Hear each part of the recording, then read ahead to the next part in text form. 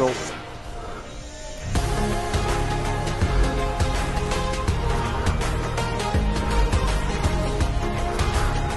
Chin up grip, so palm facing our face. Bang out another 5.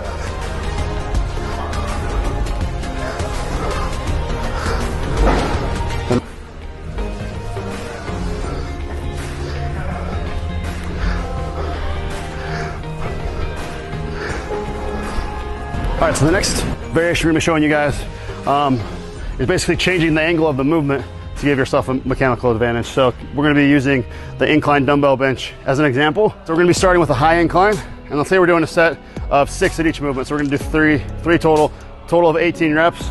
We're gonna go 6 at the high incline, then we're gonna drop it to a mid incline, and then we're gonna finish 6 with just a flat bench. So you're gonna be a little bit stronger in every movement, obviously, and that's gonna allow you to bang out more reps that way. You start high incline. The goal is to go almost all the way to failure on this. 6 reps.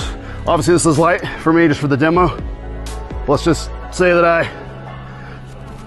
hit failure, close to those 6 right there. Our rest is gonna be just changing the bench angle. Then we're gonna get back to this mid angle, hit another 6.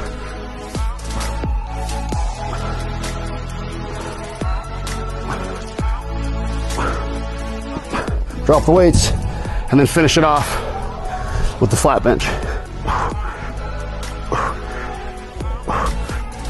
So these sets are really good for, obviously, they're gonna allow you to